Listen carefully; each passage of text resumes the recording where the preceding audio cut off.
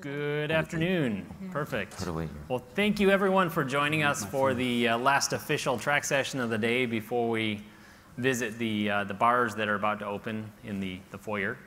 I'm Ben Fineman with Internet2, our program manager for video, voice, and collaboration. And it is my privilege today to moderate the panel session on building the metaverse. And we have some really great panelists that are joining us today. Just to start us out, I wanted to play a short video, and I debated whether or not to bring this video today. It was actually something we made for internal distribution, but I figured last session of the day, we need a little something visual to wake us up before we start the conversation. So without further ado, if we have the video. Virtual reality has long been a fascination of the human race. It will fundamentally change the way we collaborate and share information.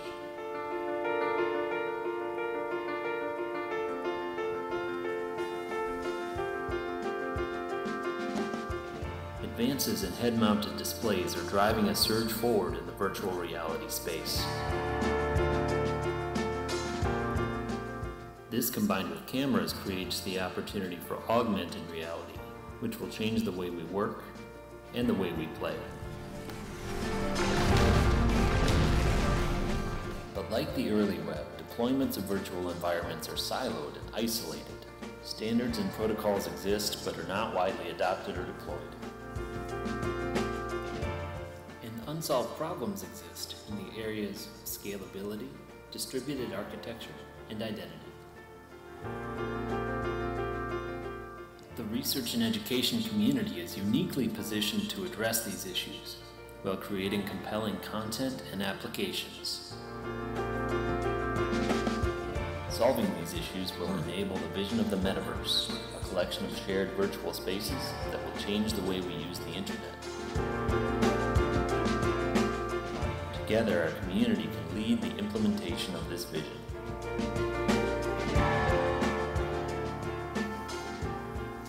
So hopefully that can frame out the conversation a little bit. And those are mostly my opinions, along with some folks in the community that helped me put that together.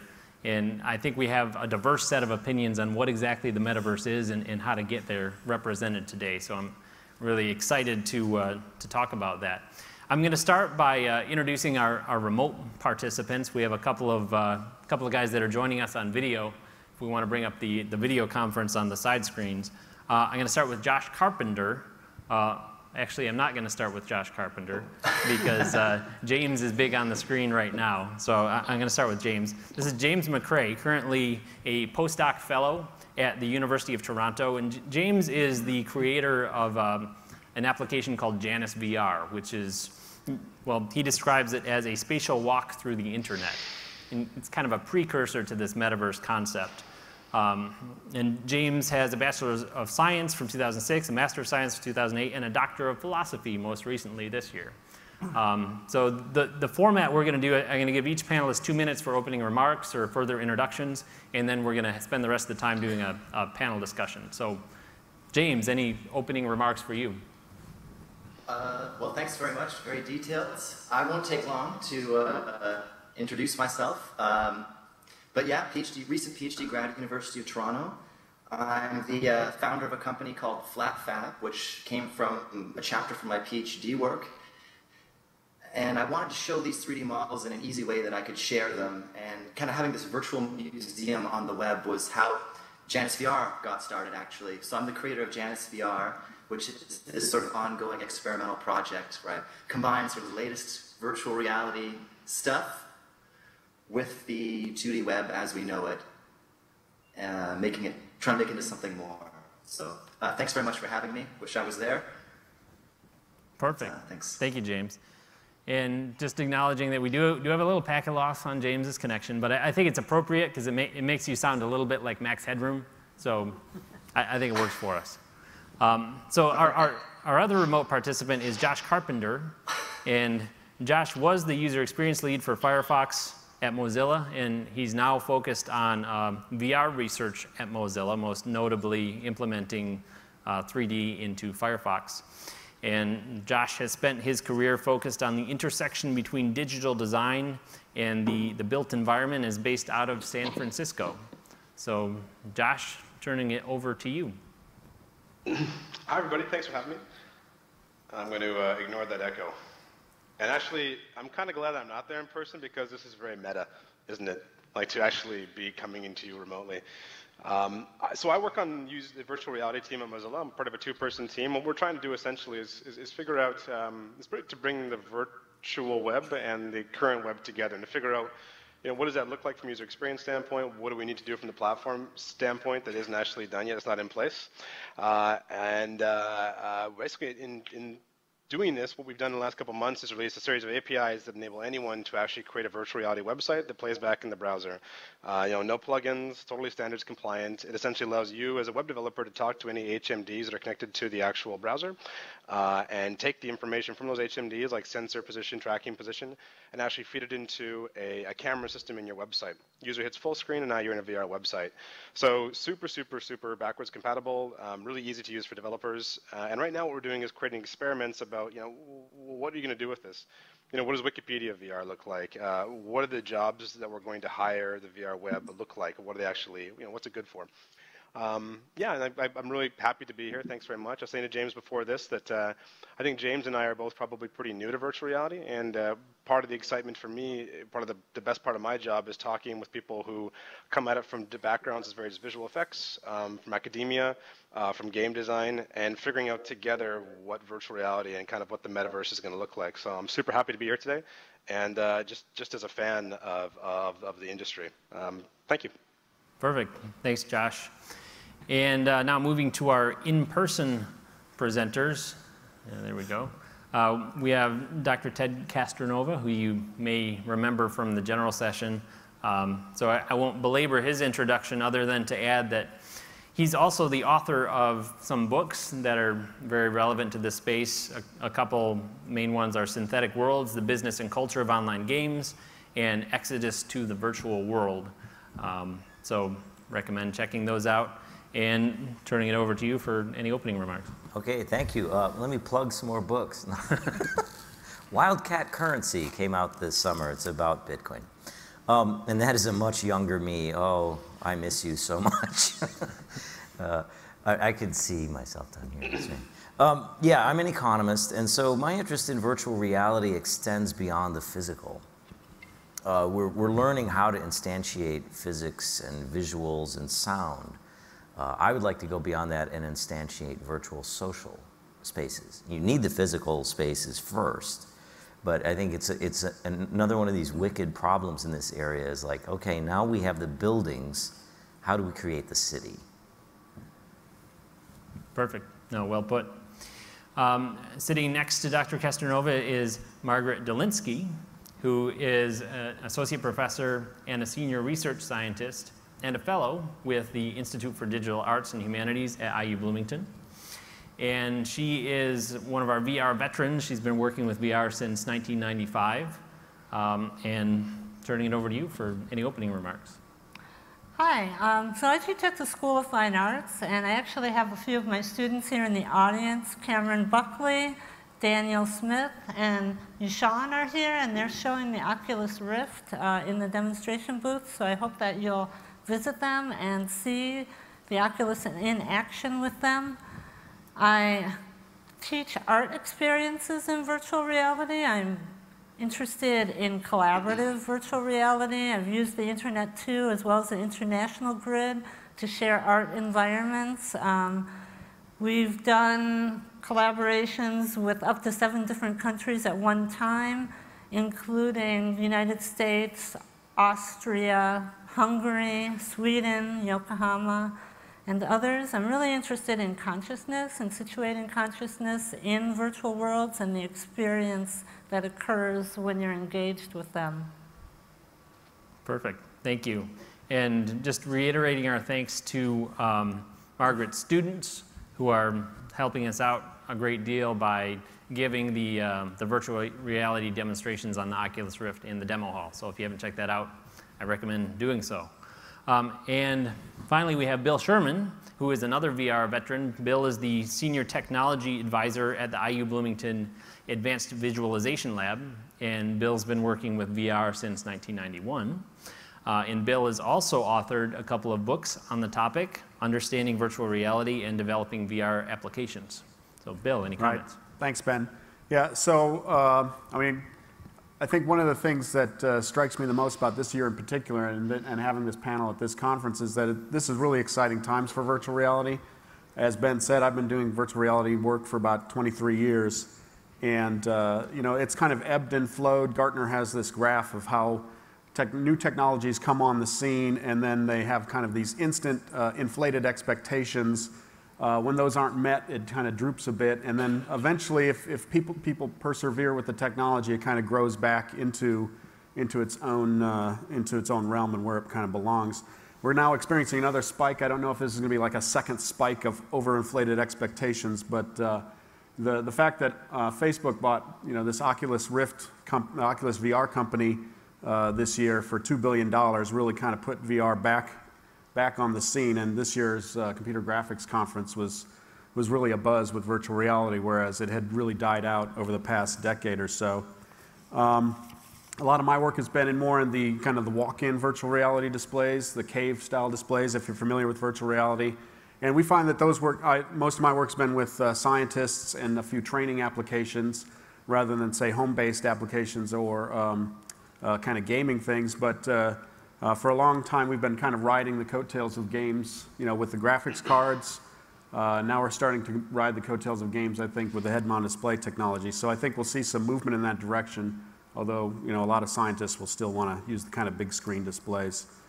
And one of the things I kind of like to talk, in one of my books, we talk about what's the purpose of virtual reality versus other systems. And, putting yourself in someone else's shoes is really one of the, kind of fascinating opportunities you have with virtual reality. And maybe we'll talk about that when we get to the panel discussion. Oh, I brought kind of the competitor to Oculus Rift. I brought a Google Cardboard display. So you just take your phone and you put it in this display, and okay, your phone costs a few $100s, but since you already have one, you really now, it's at the point where just about anybody who already carries a smartphone can do virtual reality, and that's basically it. Yeah, you just put it in here and hold it up to your face, and you can see the virtual reality world. I can show it to people if they're interested afterwards. Perfect. Thanks, Bill. So without further ado, we're going to start some panel discussion, and I'm going to sit at this table with you guys so I can feel like I'm part of the team.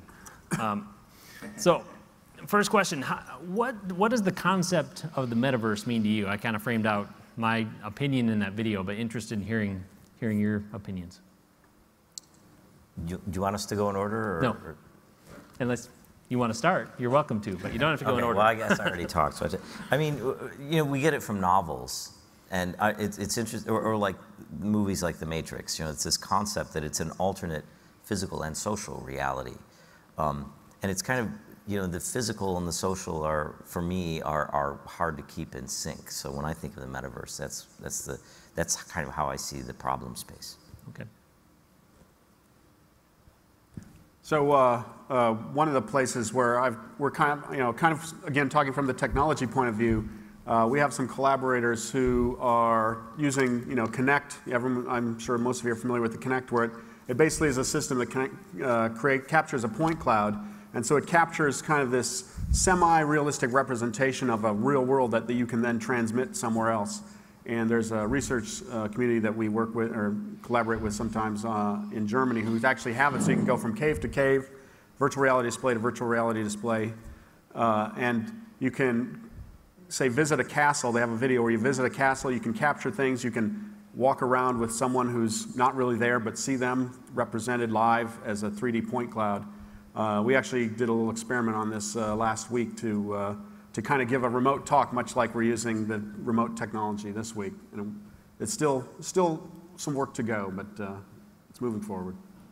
Good. Yeah, I think those Connect applications especially are interesting because it enables the user to put their real-world body into the virtual environment. So it'll be interesting to see how that progresses.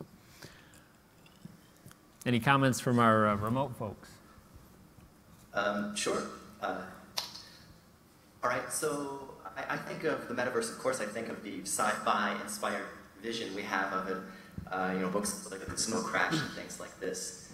But I also think of it in terms of reducing it to the core elements, whatever they may be. There's this notion of spaces.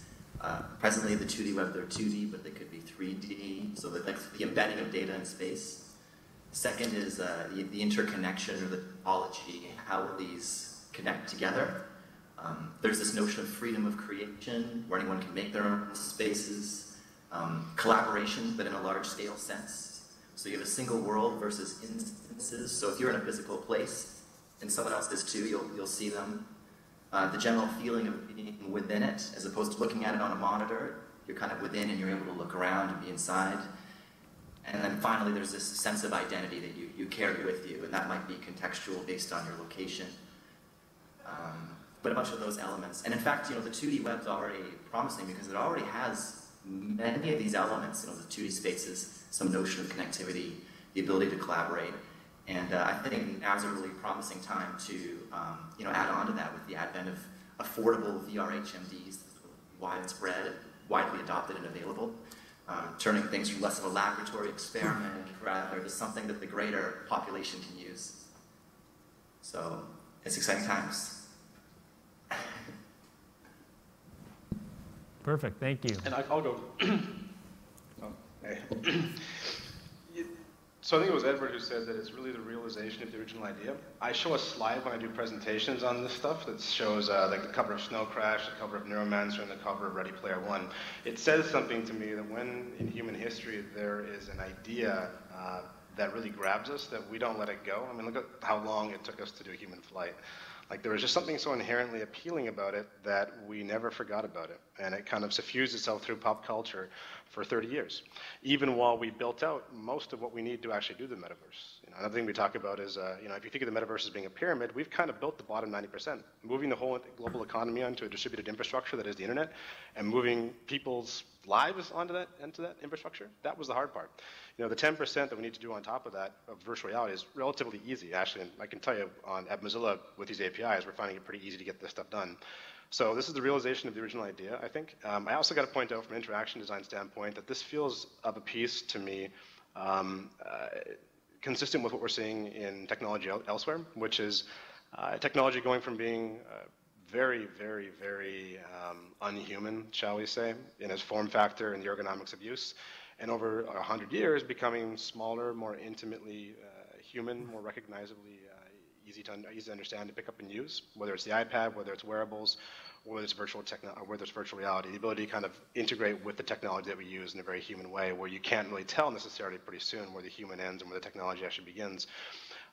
And then, third, I would say, I think the metaverse to me is the jobs that we hire the web to do combined with the powers of virtual reality. It's not going to be a bunch of floating flat planes. That would be a failure of imagination. It'll be the things that you sit down at your browser to do every single day, whether it's titillation, procrastination, chatting with a loved one, et cetera, combined with the powers of virtual reality. So it won't look like the classic web. It may in some places, but it can be so much more. So I encourage designers and creatives and developers, when I talk to them, to really think about it through that lens. Jobs we hire the web to do, combined with the powers of virtual reality. So one of the things you said was that we have 90% of what we need to achieve this kind of far-reaching sci-fi vision. And so I guess my question is, what is that last 10% and why haven't we achieved it yet? One of the things that I think is really important about VR is perception and shifting perceptions. The technology offers stereo vision, stereo audio, and plugs us into these metaverses, but it's the visitor's movements and it's the visitor's connections with the environments that really increases the sense of immersion. Once we design those environments, it's the visitors that actually realize it through their own movements and their own connections to it. So I think that the challenge now is to create the metaphors that will keep people in those environments and keep people engaged. I don't think that the technology will reach its full potential without the use of really elegant creativity. Yeah, I think that's a great point, especially in terms of the current state of user interfaces.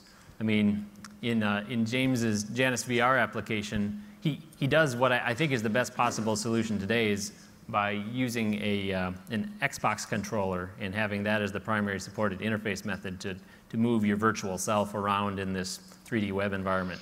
But of course, this is not a natural way to interact. So I certainly agree with your comment that we need more elegant interaction mechanisms before we can really see ubiquitous adoption.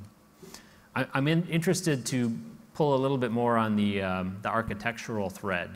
Do we think we have everything we need in the current architecture of the World Wide Web to create this or layer this 3D metaverse environment on top of it? Or are there still missing components and unsolved challenges? Speed, connectivity.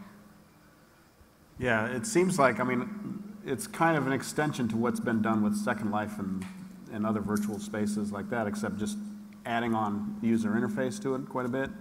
And, you know, with how you interact with the 3D space, you know, whether it's the Xbox controller or some other natural thing, but mostly it's the head tracking. But the head tracking is really kind of the missing piece that Second Life doesn't have. And with the Oculus Rift and with, you know, the sensors that are in your phones, it's kind of, you know, I mean, we're really getting close to closing that gap, I think. I think the reference to Second Life is illustrative because one of the features of Second Life was its emptiness.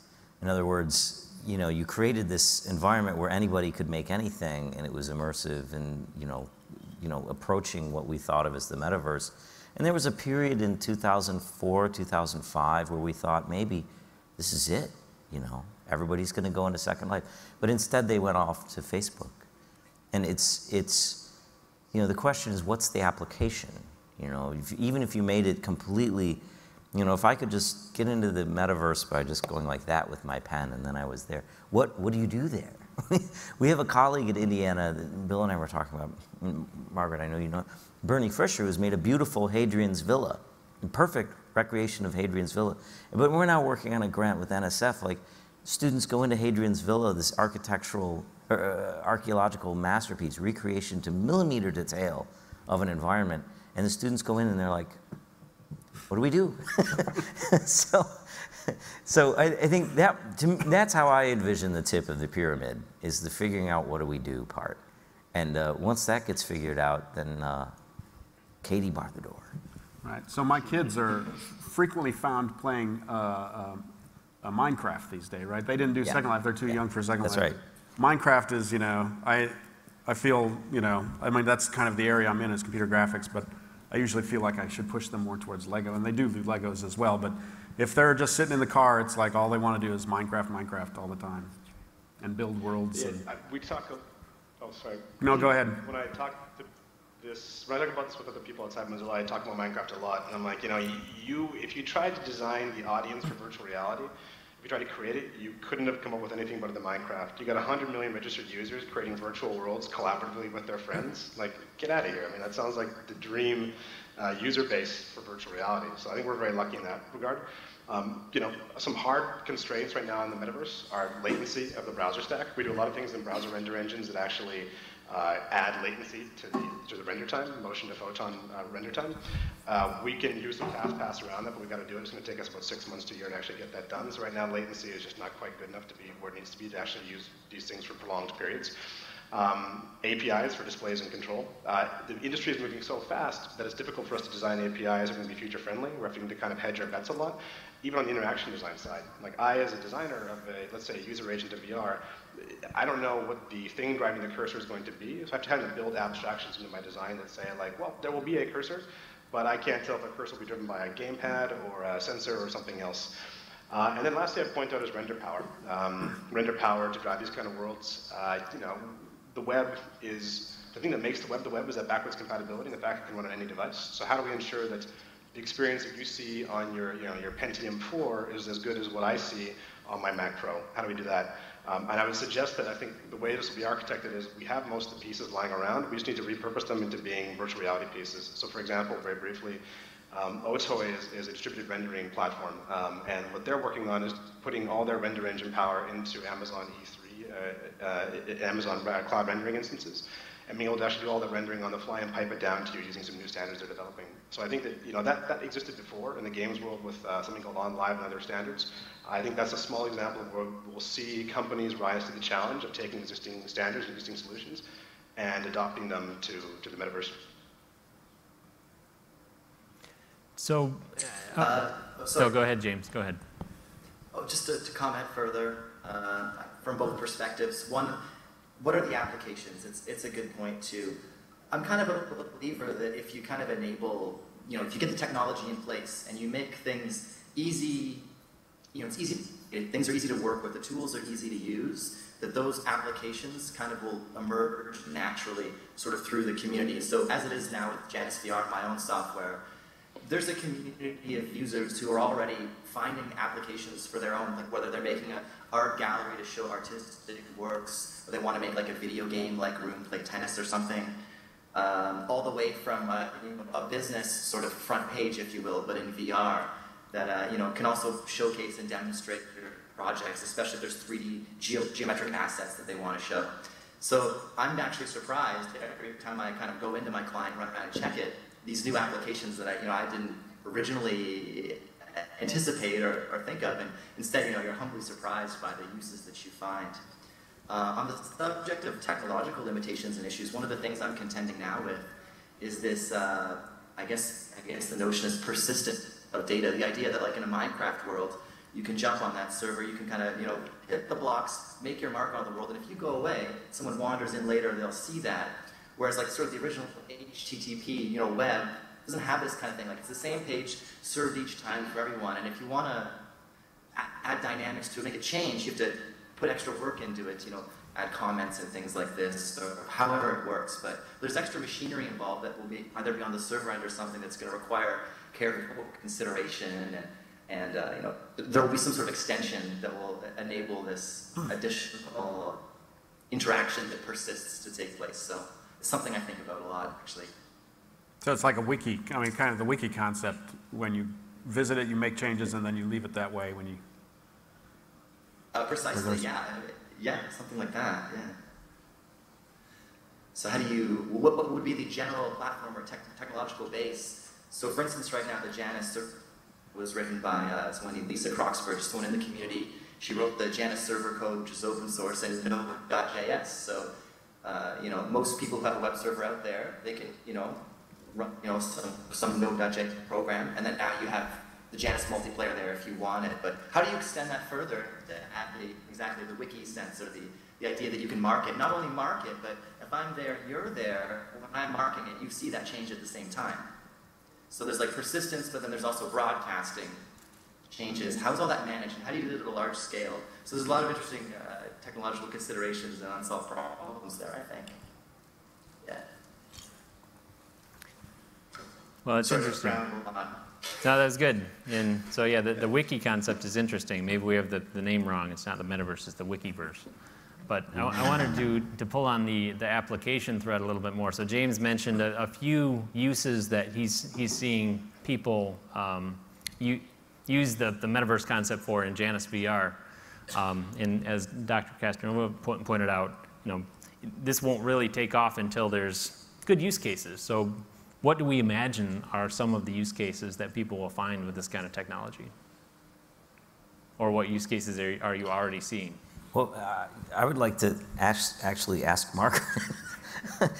You saying that gives me a question, which is, are we at the limits of reality? In other words, are we getting to the point where merely rendering things in a realistic way it isn't going to attract people that much? Are we, do we have to kind of go beyond that? I think that we're ready for the artists to come in. I really do. I think that the challenge was to be able to do photorealism, to make sense of it, to have people go through these environments and know where they were at. And I think it's time for the artists to kind of turn everything on its head and really do some really cool and neat things and challenge people's perceptions and to build new metaphors and to situate people in spaces that cannot be situated in a 3D world. We're always writing on paper, we're thinking in 2D, we're reading. Now that we have 3D environments, how do we extend those metaphors and actually create hypervisions. I think that's really the challenge. So one application that comes to my mind, I Forward alluded to it earlier, is an artistic application done in the mid-90s by an artist. And what she had suffered a car accident and suffered a brain injury as part of that car accident. And once her body had physically healed with respect to her motor and her bones and other parts of the body, she still had this brain injury to contend with, but people saw that she had physically healed externally. And so she had a hard time to conveying to people the difficulties that she was still experiencing. She would be walking down the hall and be very dizzy just from the pattern in the carpet. So she created a virtual reality space, teamed up with the Electronic Visualization Lab in Chicago, and created a space where people could kind of experience from her perspective. You would put on the glasses and you would walk down a hall and things would swirl around, and then you had a much better sense for what it was like to live with her new ocular disorders that were the result of this accident. Interesting. In terms of, sorry, there's an agency going on here, but in terms of potential applications in the future, definitely artistic, yeah. We should definitely see a lot more there, and that would be fantastic. But there are, there's potential business opportunities there.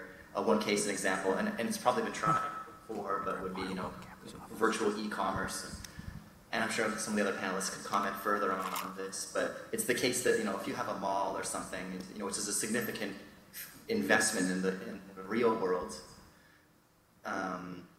you kind of want to protect that, and the problem that they have is someone goes into the store, the physical world, tries out the item, and then they go home and they order it on Amazon or something.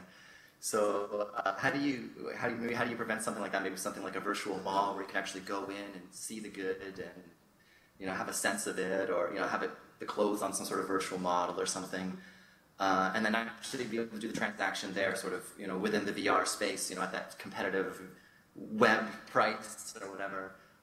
So I think there's opportunities for revolutionizing how maybe business is done and how businesses actually represent themselves in sort of the direction of commerce. So I think one that's thing I'd throw out there is Go ahead. Oh, sorry. No, go ahead.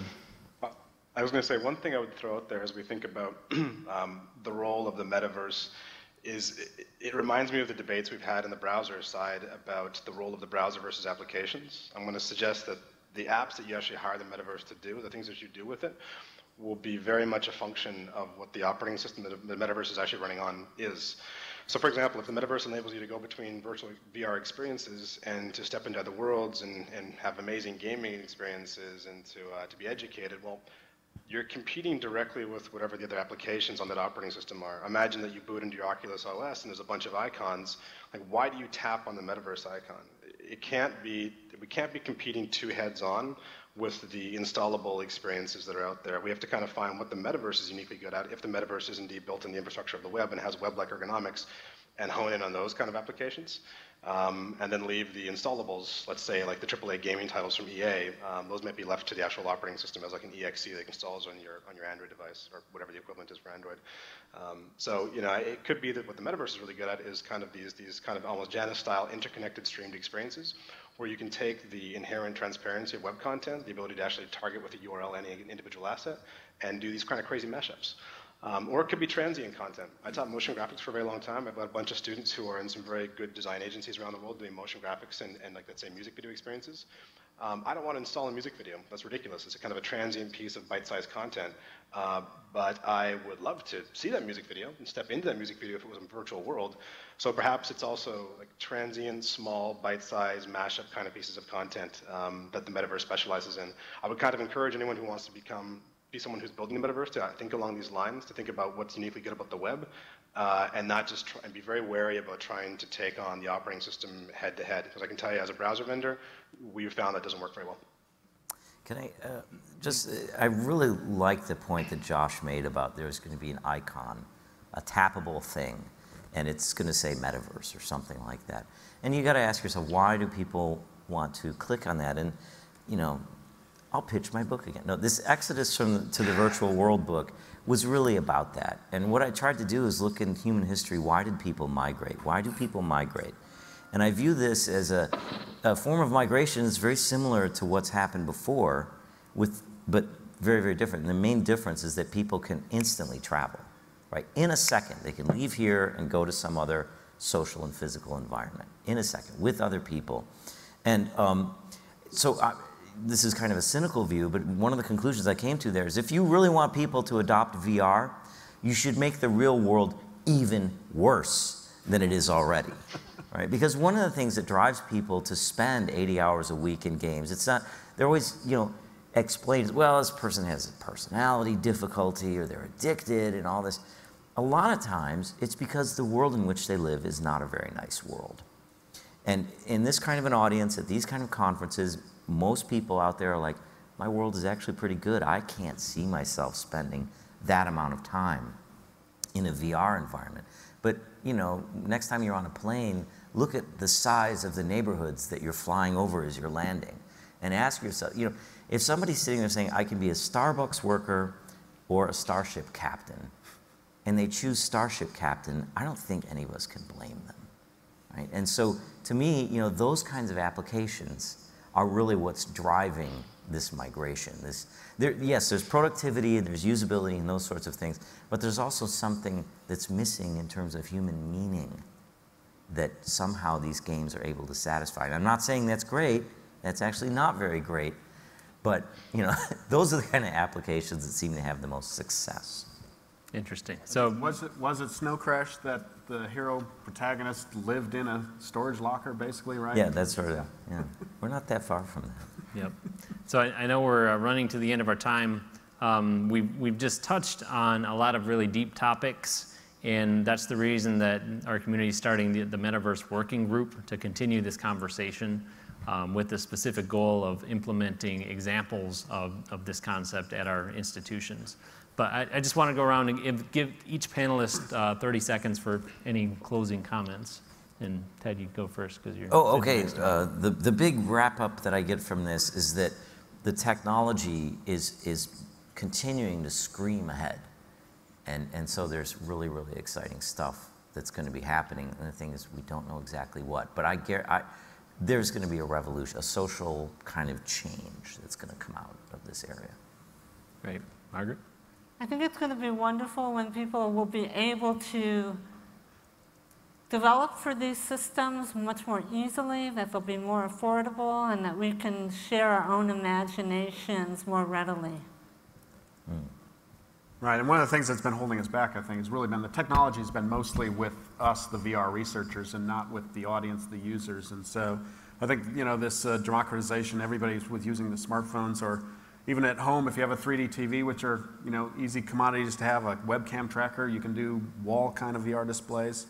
And I'm hoping that that Josh or James, I don't remember who it was, but when in our phone call leading up to this mentioned the two camps, the camp of old timers and the camp of people kind of scouting ahead, bar the doors. I hope that they will bring that up. Great. I think it's both of us, yeah. Yeah, James, you're big on the screen now, so you can go next. Just closing remarks.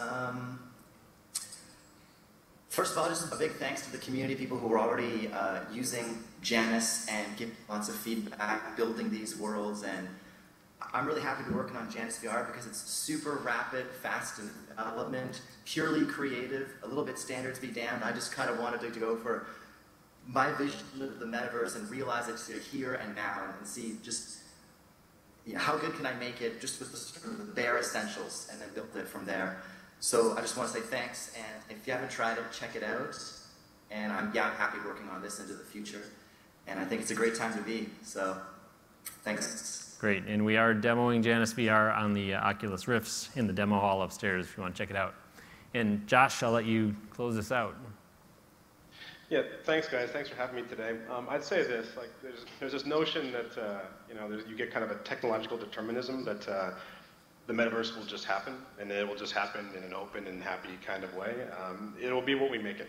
That we shouldn't take anything for granted. If we want it to be open, if we want user privacy and security to be respected, we have to make that happen. And frankly, it's a lot of fun. So I tell my coworkers here who work on desktop and mobile, as I did for many years, that you know, it feels a bit like the gold rush, and half of your pioneering party may die of dysentery, but if you live, someday they may name a street after you. So it's a pretty fun time to be in virtual reality, and I highly recommend anyone out there who is listening or watching this later on to go get these tools, get Janice, get the browsers that we're putting out there, and just start hacking, have fun, and help build this. Great, thanks Josh, and thank you to all of our panelists. And I just wanted to remind everybody that we have our first meeting of the Metaverse Working Group on Wednesday over the lunch hour, so I encourage you to join us there, as well as checking out the VR demos up in the demo hall. So big round of applause for our panelists. Thank you.